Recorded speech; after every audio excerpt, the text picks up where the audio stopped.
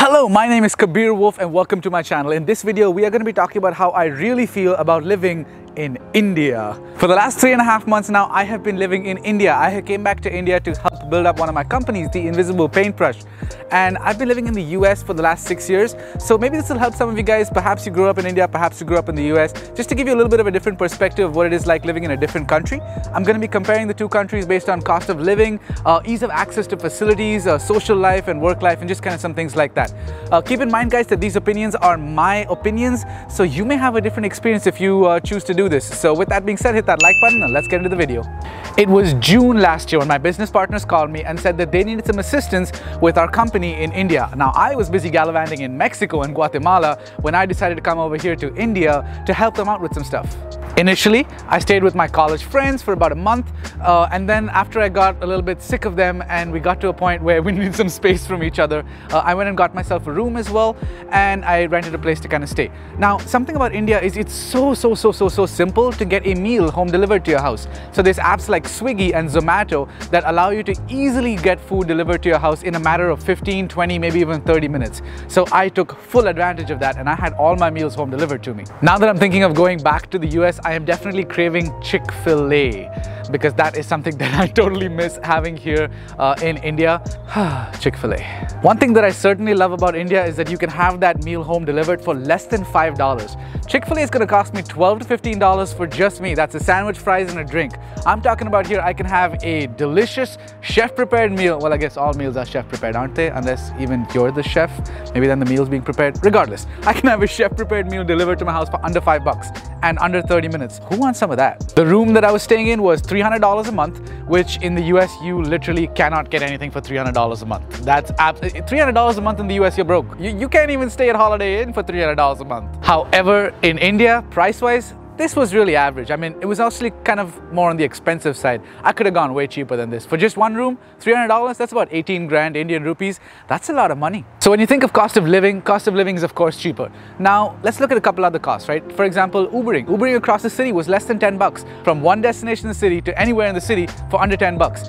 I can't do that in the US. I can barely get down the road for 10 bucks. Going to the airport, $30, $40, $50. If you end up in Manhattan, $80. The Uber in India will actually call me to ask me where I'm going to decide if they want to go or not. But if you're curious to know more, I've made an entire video about that, which I've either posted or I'll be posting soon, and you can see that over here as well. The first time I was actually sitting amongst my friends and ordering an Uber, I was like, wow, how polite. He's like calling me to ask me to make sure that he's going the right way. No, they'll tell you, yes sir, we're on our way, and then not show up. Straight up, just like not show up. And I'm like, hey, you said you were on your way. Turns out it's easier for them to tell you that they're on their way and cancel the ride than actually argue with you. Smart guys, right? Okay, let's talk about quality of life. I think that as long as you're staying inside your home, the quality of life is actually better in India. From the perspective of you have your own chauffeur, you have your own driver, you have your own cleaner.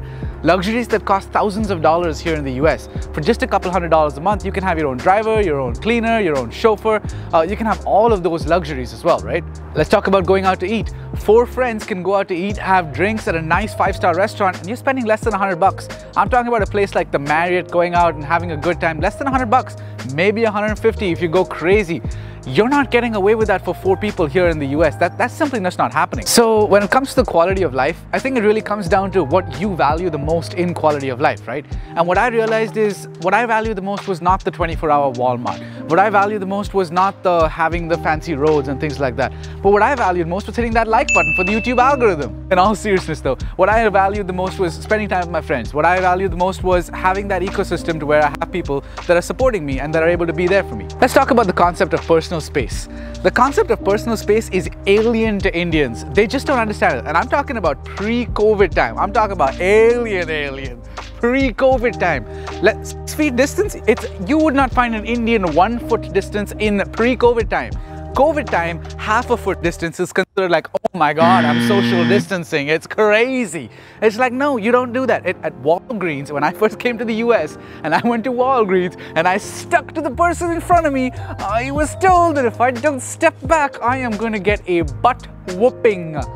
That does not happen in India. In India, unless your belly is touching the person's back in front of you, someone will cut the line in front of you. So the personal space does not exist in India. That's something you can forget about. If you're going to India, forget about personal space. I mean, forget about it. Forget about it.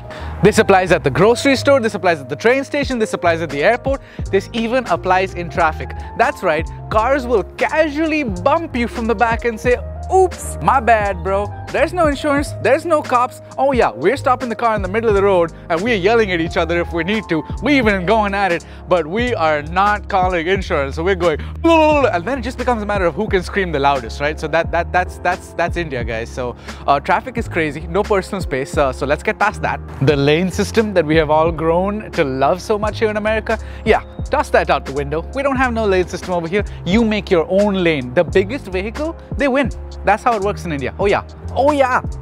Oh yeah. It's just, there's too many people. There's people flowing out of everywhere. The roads need to be wider and the traffic needs to be less. Hopefully in the decades to come, both those problems will be fixed. But I don't know. With all that being said, guys, India has a family culture that I simply don't see in America. America has a lot of me, myself and I culture. India has a lot of we culture, a lot of family culture, a lot of bringing people together and uplifting people together culture, which you simply don't see in America. Even friends, family, casual acquaintances will treat you with so much love and compassion, which somebody in India might not. I mean, for those of you who already know this story, I once went to a friend's house unannounced and was opened the door with a gun in my face. That was not a fun experience, but that's America. You know, people are uncomfortable with you just showing up unannounced. So don't show up unannounced to your American house's friends. In closing, I'd just like to say this. While America may have the cars, may have the systems, may have the infrastructure, may have the businesses and the opportunities, it may or may not be for everybody, right? Whether it's for me, whether it's not for me, I don't know, honestly. You know, I kind of keep bouncing between different places. Different places have different things to offer and different values that we can take away from it. So when you're asking yourself, should I live in India, should I live in America, or should I live somewhere else? Ask yourself what you value the most. Ask yourself what's important to you the most. And if you think that family and culture is something that you value the most, perhaps you'd enjoy yourself more in India than you would in America. If you enjoyed this video, hit that like button. If you like these kind of videos, let me know in the comments below so I can make more videos like this. Subscribe down below and follow me on Instagram as well, and I'll see you guys in the next one.